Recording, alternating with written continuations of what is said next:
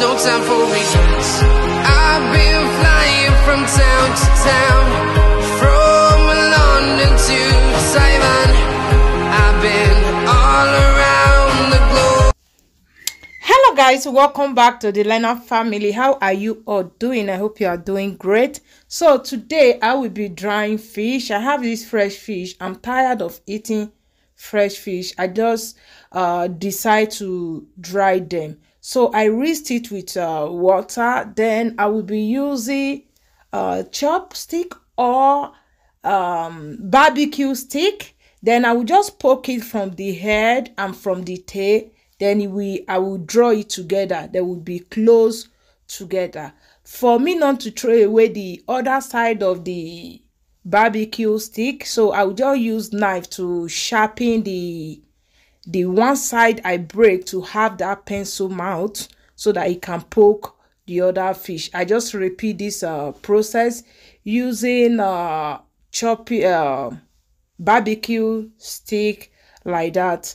Then after, I will put it in oven, let it dry. So putting it in oven is not that much dry because it consumes light. So anytime I like bake pizza or we make pizza, I would, after taking the pizza out or anything at all, then the oven is still hot, I will just be putting the fish like that until the fish is very dry. Like when you use the fish to cook, it will look like meat.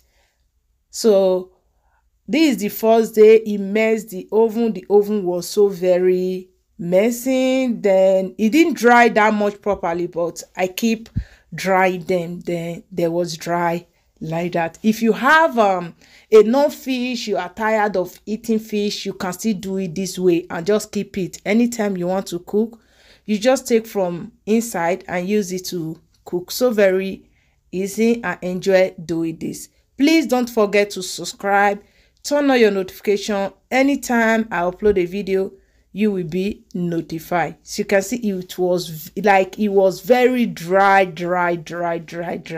I was even joking with my daughter, how much like you want to buy fish like back home? How much do you want to buy? How much, like, you know, just joking like that. So please don't forget to subscribe, turn on your notification. Anytime I upload a video, you will not miss any of my video. Thank you.